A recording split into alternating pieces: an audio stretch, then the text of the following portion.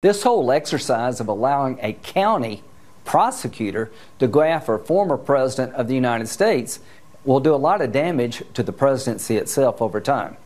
To my Democratic friends, be careful what you wish for.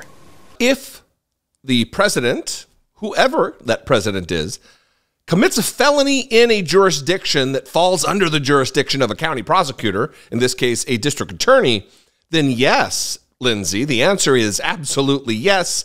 That president, whoever he or she may be, should be prosecuted to the fullest extent of the law because justice is blind. There are statues all across the country, outside of courthouses and justice centers, where a blindfolded lady justice holds the scales, indicating that justice is blind. It does not matter whether you are rich, whether you are poor, whether you are connected to power or disconnected from power, you should be held accountable.